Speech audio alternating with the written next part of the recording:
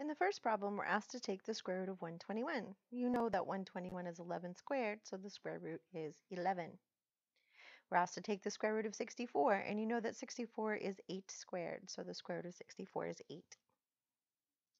The cubed root of 125 is 5, because you know that 5 cubed equals 125. The cubed root of 64 is 4, because you know that 4 cubed is 64. The fourth root of 81 is 3, because 3 to the fourth equals 81. And the fourth root of 625 is 5, because 5 to the fourth is 625. The fourth root of 16 is 2, because 2 to the fourth is equal to 16. Once we start combining numbers and variables, we kind of want to split them apart. We want to do the numbers first and then the variables second. So I'm going to think of this as being the square root of 36 times the square root of x squared.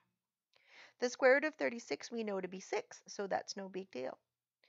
The square root of x squared, we might immediately realize what it is. If we don't, we could rewrite it with a rational exponent. We could say this is x to the 2 over 2, because we have that invisible index of 2, which is just x to the first, or x.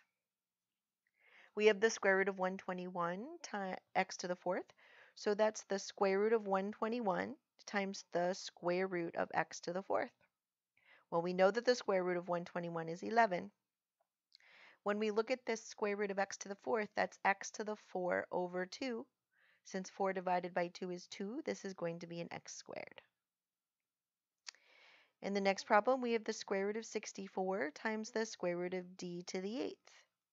Well, we know that the square root of 64 is 8. For d to the 8th, we call it d to the 8 divided by 2, which we see is d to the 4th. Now, we use this technique of splitting the first and second parts from each other when we had a number and a variable. But we can also create the same situation when we have a number that's not a perfect square. So if we look at 32, we would ask ourselves, what's the biggest perfect square that evenly divides 32? Well, it really helps if we have kind of a list of perfect squares in our head or written right down in front of us. So let's write down our squares. We know 1, 4, 9, 16, 25, 36, 49, 64, 81, 100.